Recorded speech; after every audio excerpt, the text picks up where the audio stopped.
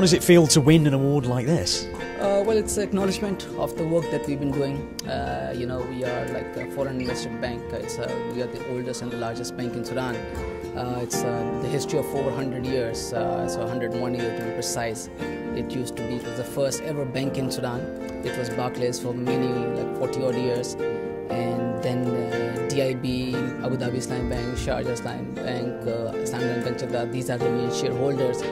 And this award is dedicated to our shareholders for their trust, for our staff, for their hard work, and especially to our customers. Obviously, without them, we would have not been here in some 500 years. It's just a pleasure to be here and accepting this award. Well, I mean, congratulations again. And what's this going to mean to you and the people in your company?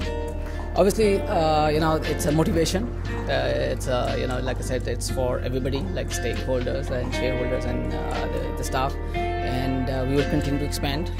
We are expanding not only locally, but also regionally, internationally. We've been given a license for wholesale banking license in Bahrain. So we are going, international.